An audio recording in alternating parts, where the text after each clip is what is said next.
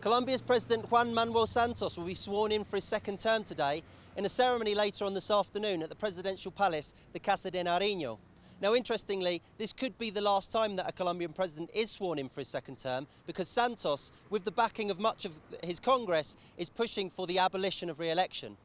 Many of the presidents who will be in attendance at the ceremony started to arrive yesterday, but we're still awaiting the arrival of some. Now, today is not just important because of the ceremony, it's also the anniversary of the Battle of Boyacá, which was the definitive battle for the independence of Colombia.